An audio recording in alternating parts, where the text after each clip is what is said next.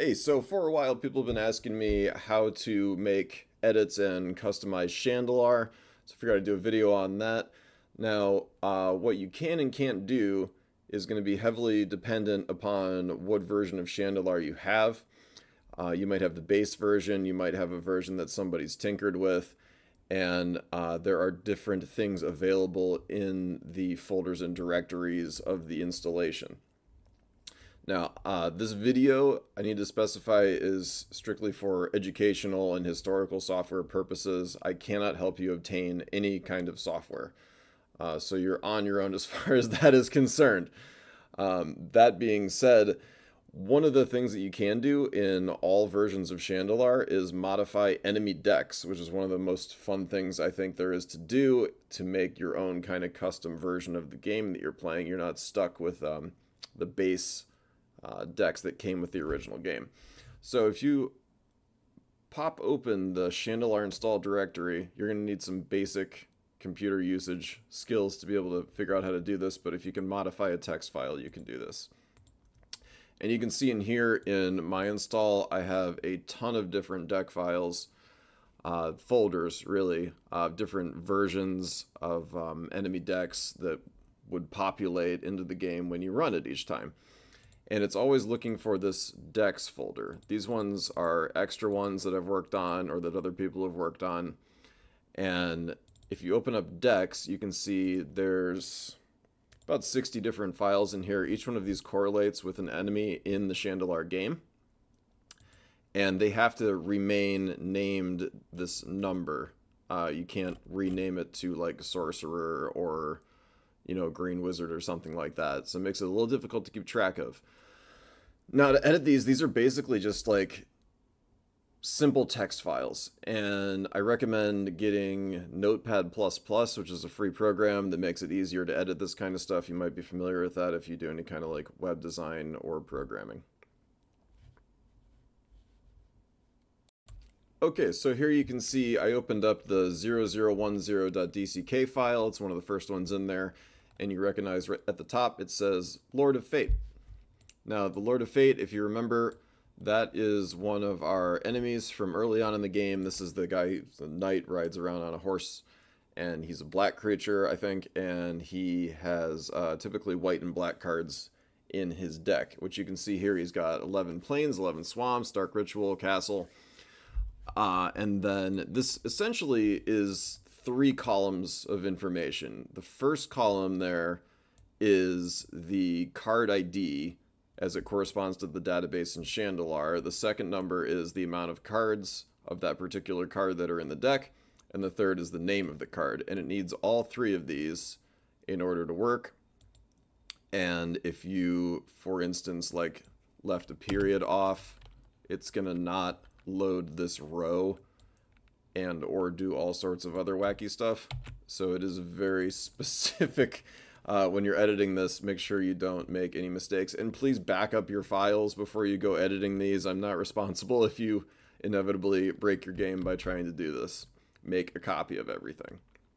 But let's say I want to modify this deck here. So let's say I think Yoshin Soldiers are kind of a boring and annoying card, and I don't want to have those in the deck. So I'm going to edit that out, and now when you play the game, he won't have those in there anymore. But maybe there's some other card I want him to have. So I'm just going to open up another random deck. Okay, opened up Winged Stallion.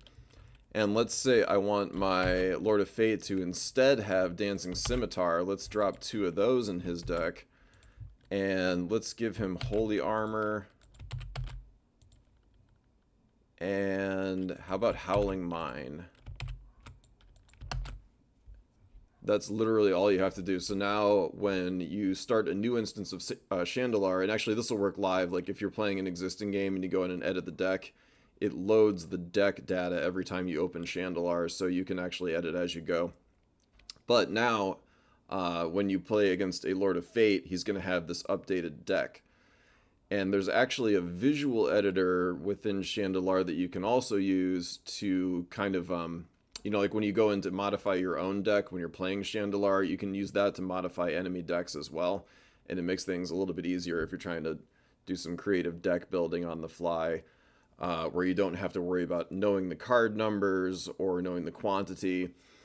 It's a little tricky because you have to save it to an external file and then copy and paste it into this file. Like, for some reason with the editor, you can't just like open this file up and then use the graphical editor and then save it.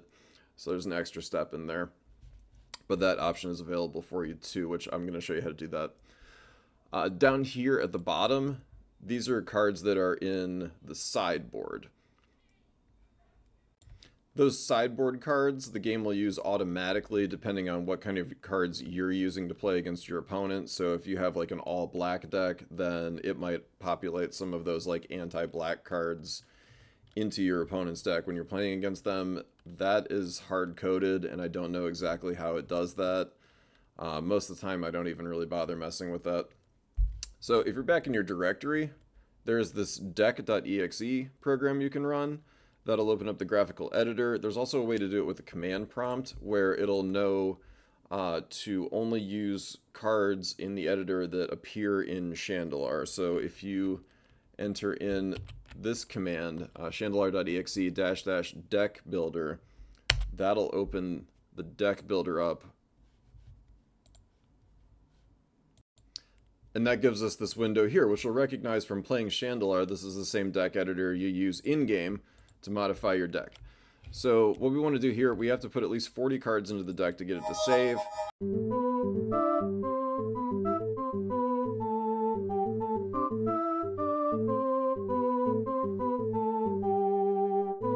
Okay, there we go, 40 cards. And I'm going to save this as Shandalar test deck 1, 2, 3 so I can find it. And that should now be saved in our play deck directory inside Shandalar. So if I can find that now, yep. Here it is, and let's hide the deck editor so we can see that again. And close the command prompt. Here's our deck where we saved it. We can open this up with Notepad. There we go. And now we see it generated this text file with all the cards in there that we want. And we're going to go back to the Lord of Fate, paste this in, and save. And now the Lord of Fate will have this custom deck that we've made next time we run Shandalar. But that's just the beginning, and really you can go through and edit all of the enemy decks to create your own version of the game. It's a lot of fun. You can get really creative with coming up with new deck ideas and make, really unique playthroughs of the game. Other stuff you can do, you can actually go in and modify the music files as well. They're just sitting in the base directory /music as WAV files. So if you can create a WAV file, you can place that in that directory and it'll automatically load into the game. I actually created my own whole unique soundtrack for the game at one point, but I got kind of bored with it after playing so much that I just reverted back to the original wonderful Shandalar soundtrack. You can make custom sounds. Some of the sounds in the game I think are really annoying, and I actually went in and like erased those, which you might notice if you're watching me play. You can also edit the shandalar.ini file, and that's where you have access to which cards appear in the game. Like if you wanted to remove all of the Arabian Nights cards, you can filter that out, which I don't know why you'd want to do that because that's like one of the best expansions. Personal taste. But you can also edit the cards that appear in dungeons as conditions. You can edit the cards that appear as treasures in dungeons, which you may have seen from watching my playthrough. I have all those customized, and we're going to get into how to do that too. Another thing that's very heavily version dependent, so depending which version of Shandalar, you're going to have more or less options when editing the INI file. One thing we're not going to talk about is adding new cards, because one, that's above my skill level. The game's programmed in the C programming language, I believe, and I don't know how to program in C, and it's extraordinarily complex trying to add new cards. So don't plan on being able to do that unless you're like a master level programmer. And there may also be intellectual property issues with doing that too. So I would just advise not doing that. For that same reason, as I mentioned before, I'm not able to distribute the game. I'm just doing this for entertainment and historical purposes of the evolution of this wonderful software that we all love so much. But with that, I will be back with more videos for you soon on how to do those extra things. And thanks for joining us. And we're going to get another Shandalar run going here sometime soon.